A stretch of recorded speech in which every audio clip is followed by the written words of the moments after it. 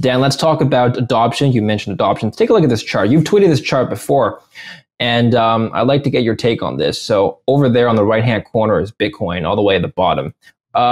Adoption rate, what exactly is that referring to, the y-axis? Is it the number of people in the world using Bitcoin? Is it the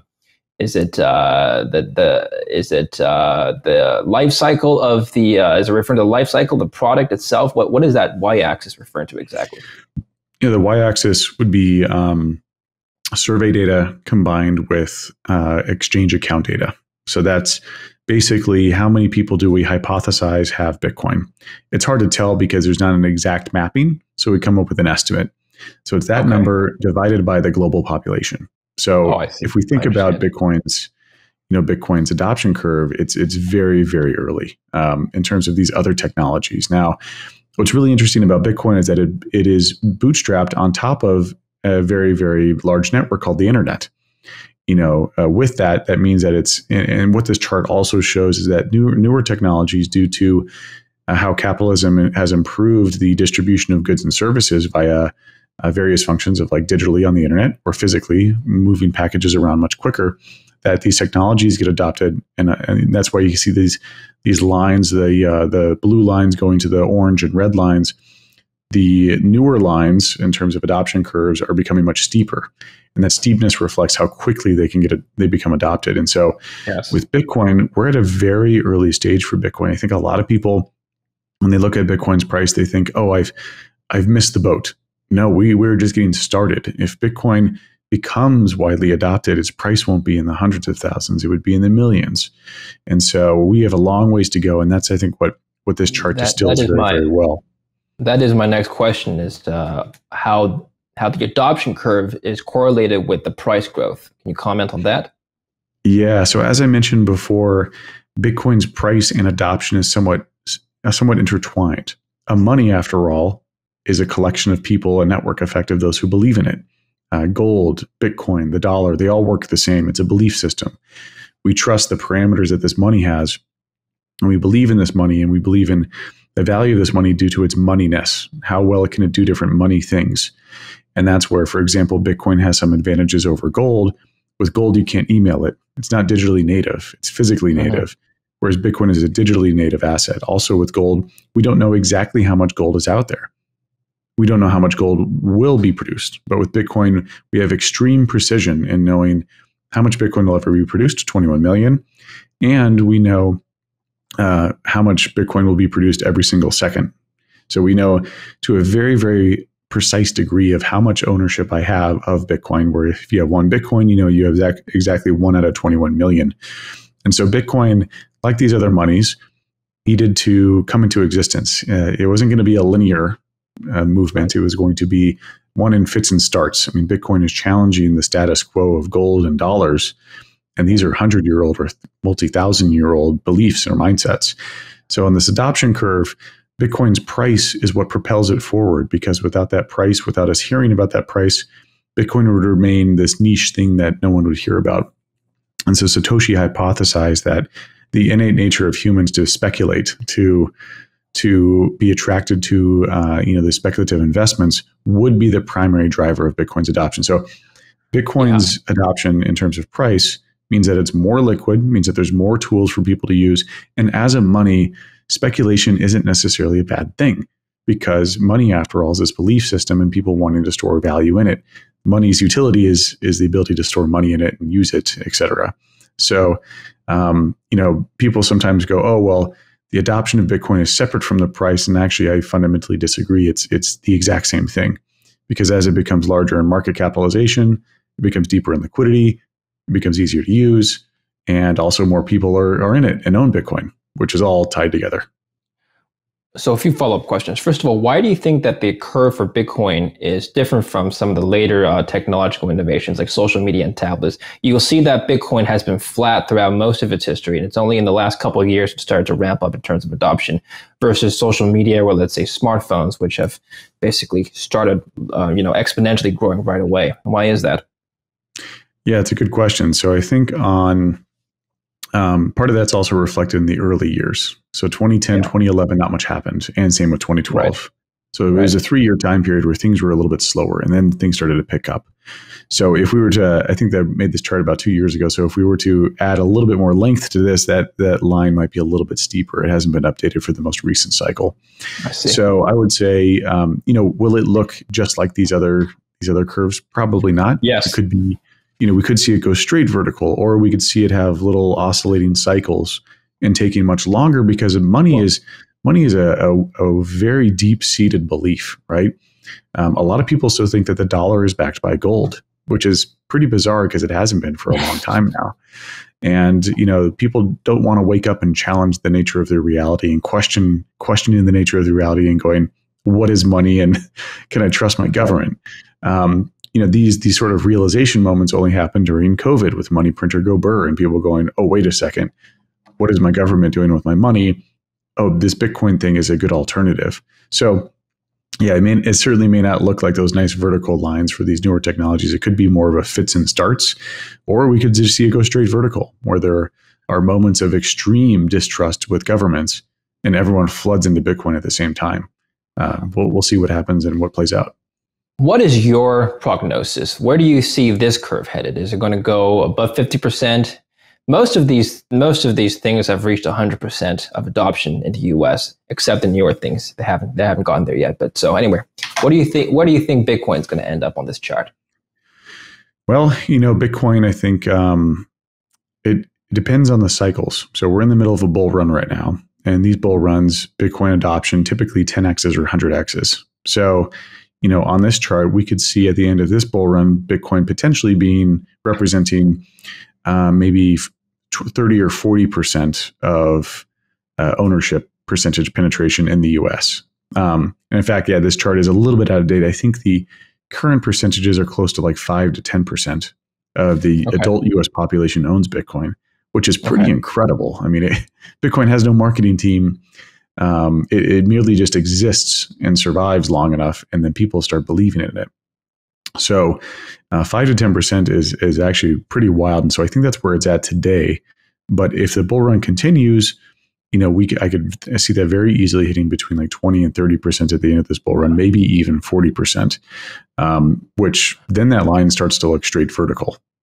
Well, I guess the question, there's a couple of questions. Well, first of all, how much of the actual adult population of investors own Bitcoin? So it's the percentage of investors owning Bitcoin is another, I think, ratio we need to look at. And second, how many people are actually using Bitcoin as a form of payment, and whether or not you think that role can expand. Because if you look at all these other things, you can actually use the telephone, electricity, all these are appliances or utilities that you can use in your everyday life, most of them at least. Bitcoin, I don't think has gotten there yet for most people. And until we see Bitcoin being used to, as an integral part of everyday transactions, I hesitate to say that it's going to be adopted as widely as, let's say, an iPhone. What do you think? What's your take? Well, I spent 8 years in San Francisco, the quintessential gold rush city of the world. And we would all say that gold is unanimously called money. It is the quintessential form of money. Nowhere in the former gold rush city of the world can I spend gold. But gold is still valuable because gold is used as a store of value. So money has three functions: a store of value, medium of exchange, and that's your common like transacted everyday currency, and unit of account. Unit of account is I go to the grocery store and the labels are in dollars. Sure. A new money has to go through stages. If people don't want to transact with it or price things in it, if they don't first own it. So we have to go through the store of value era. And that's where Bitcoin is in that era right now, becoming globally recognized as a gold 2.0. And we've seen Jerome Powell, chairman of the Federal Reserve, mention this, that Bitcoin is a speculative store of value asset. And so Bitcoin first has to be adopted to such a degree that a high percentage of the population owns it. And then over time, as it becomes much more liquid, even bigger in the tens of trillions market cap, it becomes more liquid and more stable in terms of price because it has matured to a very large store of value asset.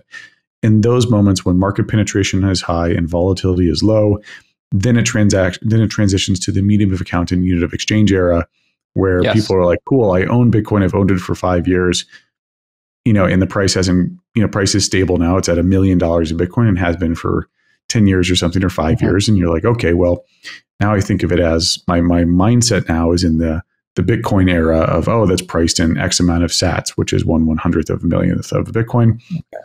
So that takes a lot of time. So we're good at least 5 to 15 years away from that era. So Dan, let's assume then that the adoption rate of Bitcoin is currently at 10% of the US adult population. And let's also make the assumption that it'll one day go to 100%. Can we then say that the Bitcoin price is currently only at 10% of its maturity? In other words, we're at what? Just shy of $40,000. Let's use $40,000, for example. Is that 10% of the full value of Bitcoin? Can I make that assumption? I think that's a little too linear because the penetration, the market penetration in the US is much higher than the rest of the world. So we would need the US is a very small percentage of the world population. So that would be number one. Number two is what percentage of their net worth do they have in Bitcoin? It's probably very, very low, like 1 to 5%. And then also we have the institutions. So the institutions, they manage tens of trillions of dollars worth of assets across the world. They are also a bidder. And then you also have central banks. Central banks at one point could decide to back their currency with Bitcoin. Many of these government reserves have gold.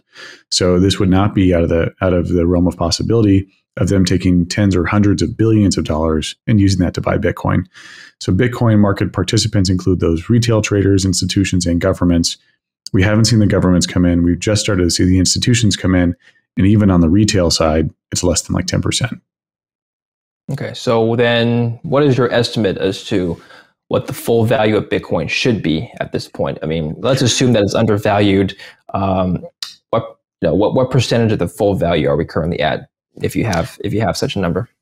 It's a wild range of numbers, but I think Bitcoin's market capitalization should be between 10 and 200 trillion. Would be the most appropriate valuation. Isn't that like larger? Come on. So we've got a couple different ways. 200 trillion is larger than the world GDP, isn't it? I think. Well, here's a couple different ways to think about it. One, so we would need to look at the TAM, total addressable market of store value assets, right? We've got gold. Gold is at, I think, $10 to $12 trillion right now. Is aggregate value of all gold in the world. Yeah. So that would be gold. Then you have fiat currency. Okay. So fiat currency, I think, is approximately 40 to 50 trillion. Then you've got sovereign debt. Sovereign debt is used as a store of value. Bitcoin doesn't singularly just compete with gold. It competes with any other. And gold similarly doesn't compete with just fiat. It competes with all other stores of value. And then you've got real estate, which is a very common store of value asset across the world. And that's a $250 trillion market. Note that all of these have inherently weaker characteristics as a store of value asset than Bitcoin. None of them are digitally native. A lot of them can be seized and censored. There's other things that you can't do with them as well. They're not divisible. They're not very durable. And so Bitcoin, in terms of its monetary attributes, make it a very, very sexy store of value asset, to where Bitcoin ultimately at some point competes with real estate as well. I mean, we've seen real estate prices in the US go up 23% year over year. It's not because 23%, it's not because the homes became 23%, had 23% more utility. It was 23% more due to inflation concerns being baked into the price, supply issues as well. So you've got tightening supply, increased demand to use it as a store of value asset. Cities like San Francisco, New York, and London, double-digit percentages of those apartments and homes in those cities are literally empty because they're just used as a store of value asset. So if we were to properly evaluate Bitcoin's TAM, that's the banded range between, I would say, like 20 trillion and 200 trillion. So somewhere in there, which makes the price of Bitcoin, in the millions is where I think it would be appropriately priced long term. Now, I'm not saying that this is going to happen over the next year. This would be over a very long duration. 20 or 40 in today's dollars. Right, of course. Okay. All right. So adjusted for inflation, of course, millions of dollars. So let me give you one counter argument, and you can tell me where maybe I'm getting this wrong. Can we go back to the adoption chart real quick? I'm noticing here that most of these technologies, as they become more adopted by more people, they become also cheaper, and I would say one could argue less valuable because it's more commonplace. Once upon a time, it was very difficult to make a call long distance. Nowadays, it's virtually free. Same thing with air travel. Same thing with basically everything else I see on this chart. So what's stopping me from making the argument that as Bitcoin becomes more adopted by end users, it becomes less valuable as less sexy, so to speak, as an asset. Less people, less people would assign higher value to it, and would be as transactions, as protocols, second layer protocols get developed, transactions get made through Bitcoin. The cost of transactions become cheaper, and so the price should, in theory, fall. Am I getting this wrong, Dan? Yeah, I think so, because inherently money is a network effect. Okay. The cost to do something or is somewhat tied to the utility of Bitcoin is in storing value in it. Now, I think you're asking about the transaction costs. Well, with layer 2 technology, transaction costs can decrease while adoption increases, such as Lightning. Lightning is a layer 2 tech where it costs it's a very, very cheap way to transact. We're talking hundredths or thousandth of a penny to move a large amount of value. So from the raw utility of being able to move it, now storing value in it, you only need to move it once. But if you want to move it many times, layer 2 technology is enabled to become cheaper to move around as more and more people adopt it. So that's not a big concern. Also, money is a network effect, which means that as it grows in value, it becomes more valuable for all market participants, including new ones. New ones might complain, oh, I didn't get in early, or oh, I didn't see it early, but that's immaterial because they need to use it for its properties as a money. Bitcoin's properties as a money, like I said before, it's a digitally and native asset. There's no trust required with any institution to send it. And it's immutable, it's not censorable, and the monetary policy cannot be changed. So due to those factors, people, even if there is no price appreciation in Bitcoin, the value to hold it and use it because it's immutable and because no one can take it away from you is immensely valuable. Right. I guess maybe it's unfair to compare it to some forms of technology then, because it is fundamentally not an appliance to be used. It's a form of money. If you were to make that assumption, it has to have the properties of money, and so therefore the properties of money are fundamentally different than properties of new technology. And so maybe the adoption curve would look different. Maybe we should be comparing it to the adoption curve of, let's say, other forms of currency, or perhaps even gold or something. It would be cool to have the gold data. There was a transition period. Thousands of I don't think we have any records that go back that far, but I'm sure there was a conversation to be had between folks who had other assets like shells and beads, and they could argue the traits of those were superior than gold. And I'm sure these conversations happen just like that too. So unfortunately, the record doesn't go back that far, but we could be sure that humans were speculating on gold's potential as a store of value asset. And we've seen that with other metals. Silver, right? Silver is a commonly used one for people to speculate that, there might be a bimetallic sort of standard. So yeah, we've certainly seen speculation, and we've seen adoption curves of other precious metals as store of values. Okay. Finally, let's talk about regulation. There's been a trend of tightening of regulation all around the world. Earlier this year, Turkey banned cryptocurrencies as a form of payment. China started cracking down on its miners recently. And of course, a couple weeks ago, Binance was recently unauthorized by the Italian officials. But what's going on here? It's all happening this year, by the way. Well, the ban in India actually happened last year. So that's somewhat, these bans occur every year in different countries. I think this year, you're right, there's a higher frequency of them than usual. So a lot of different geopolitical things at play here. With what's going on in Europe and Binance, I think Binance was playing hard and fast with the rules. I used to work with CZ back at blockchain.com. I think he's a great leader. I think he's an exceptional thinker. His strategy was a little bit more aggressive than other companies like Kraken, where Kraken and Coinbase, we play by the rules. We follow all the different local regulations that we need to. So I don't think that's like necessarily a broad shutdown of crypto. I think that's a representation of the crypto Wild West era might be over. And so that's what we're seeing in Europe right now, because we haven't had any issues yet. With countries banning Bitcoin completely, like countries like China banning Bitcoin, that narrative has actually occurred over 50 times in the last 10 years, that China was banning Bitcoin. What actually was occurring is a wide variety of different types of smaller bans, prohibited nature, like prohibited types of things you could do with it. This latest one was banning Bitcoin mining. Yes. I would say that was a big boon for the industry, because a lot of people's concerns over Bitcoin were that there are a lot of Bitcoin miners in China and that they use dirty electricity. And now that both of those concerns have been defeated because there are no more miners in China. Also, when we saw the miners in China leave, we found that they only had around 35 to 40% of the network, which miners don't control Bitcoin, by the way. They're more of like the paid guards to ensure that the ordering of transaction goes properly. But it does, kind of defeats that FUD, or that fear, uncertainty, and doubt around China and Bitcoin. Right. Now, when we look at what does the future hold, I think that's probably the deeper question here. How will governments respond as Bitcoin grows in adoption? Well, inherently, Bitcoin and government monies compete. So they should be hesitant to embrace it in some degree. However, what happens when 40% of your population owns it?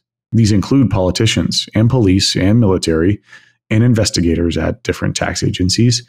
When that occurs, it becomes very problematic to be able to do anything in terms of banning it or removing it, because 40% of the population now believes it. And if you were a politician to vote for something like that, you would not be voted in, because people vote with their pocketbook, and you've just made them much poorer.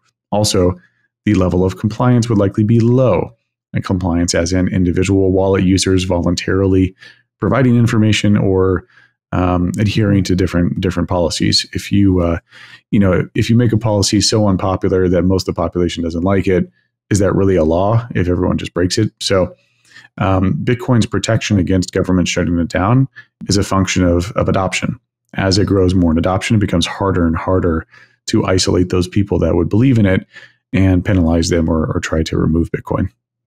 Just one more point, and I'll let you go, Dan. The skeptics of Bitcoin will point to tighter regulations as a reason to not own Bitcoin. If you take a look at China's shutdown of the miners, for example, what we saw immediately was a decline in the hash rate, a drop that we haven't seen in a long time of that scale. And if you overlay the hash rate drop to a chart of the Bitcoin price, you can see, again, correlation is not causation, except according to the Texas professors there. But you could definitely see a correlation there. So what I'm trying to say is whether or not, I'm trying to ask you whether or not regulations as a whole are a tailwind or a headwind for Bitcoin. Definitely a headwind, right? Any increased regulatory crackdown means harder participation, means more negativity. All prices across the world for any asset reflect information of what people's aggregate belief or sentiment is around the asset. If news is bullish about Apple, then the price is likely to continue to climb as people become more bullish. With Bitcoin, it's the same thing. Regulatory news is typically negative. Now, there are some instances where regulators become more permissive or give very clear guidance, and that reduces an uncertainty. So I would say regulatory uncertainty is probably the most negative type of news. Regulatory certainty that's not too restrictive or really clamps down, I think, is positive news, because it clears that up for everyone else. Excellent. Dan, I want to thank you so much for coming to the show today. Excellent thoughts. Thank you for your time. I look forward to speaking with you again soon. It was fun. Yeah, that was great. Really appreciated the questions, and I love the deep dive on this stuff. I think that we covered a lot of different topics, especially what I see with my audience. These are some common questions. So, thanks for having me on. And where can people read more about your work, Dan? What can people learn more from the Held Report? Yeah, if you want my short form thoughts, follow me on Twitter. I'm at Dan Held on Twitter. So those are my kind of quick snippet thoughts.